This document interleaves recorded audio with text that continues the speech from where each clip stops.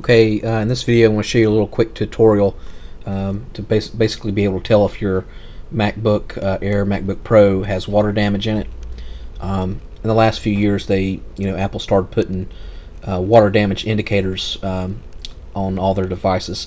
They not only do it with the laptops, but they also do it with iPads and iPods and stuff like that. This right here particular unit is a MacBook Air 2014, and it is let's see, what is this? This is an A1466. And a lot of people, when it comes to water damage, it's very difficult to tell. People think, oh no, you're going to open it up and you're going to actually see the water, and you're going to see corrosion, but a lot of times that's not the case.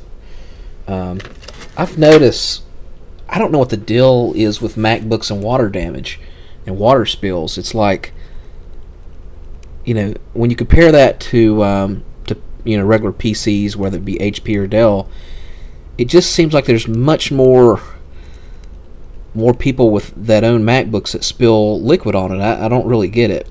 To be honest with you, you'd think it'd be the other way around, because someone pays $1,000 for a laptop, they're going to usually be a little bit more careful with it. What's interesting is I had someone coming from a television company, a cable provider. I'm not going to mention the cable provider or the company that he worked for, but he had a conversation with him, and we were talking about MacBooks, and he works with a large retail, basically electronic place, and you can about guess what it is, but again, I'm not going to mention that name either. But he said what he would do is he would purchase a brand new MacBook, and he'd get the extended warranty on it, and he would get the kind of warranty where if he physically broke it himself or dropped water on it or whatever, he'd get a new MacBook.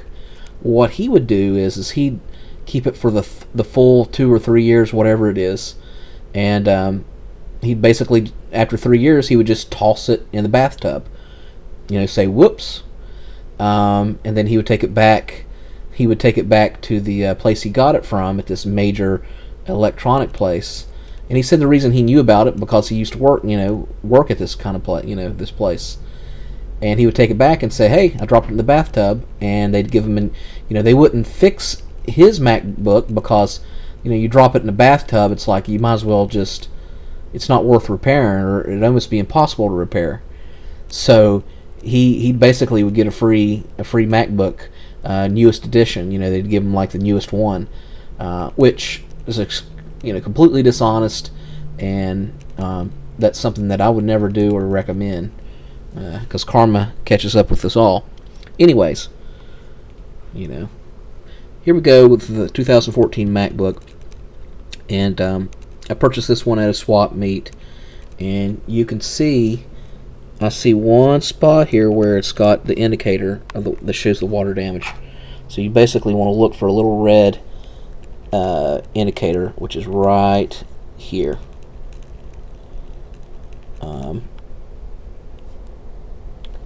Actually, it's right there. And I'm assuming that if it doesn't have water damage, it would be black or whatever. Some of them are a little bit neon, orangish, reddish looking. And a lot of, I'm not a repair person, so, and actually when I look at it, I do see a little bit of corrosion here as well. You can see there's like bluish stuff here where it's been corroded. Anyways, what I was saying is that repair people, sometimes they want to look at, if it's got more than one indicator, they could see what the extent of the damage is to the logic board, and basically determine if it's worth being fixed or not. Again, I'm not a tech, but that is one way to tell. And one reason they have these, Apple has these indicators is a general regular warranty is not going to cover water damage. If you don't purchase the the extended accidental kind of warranty.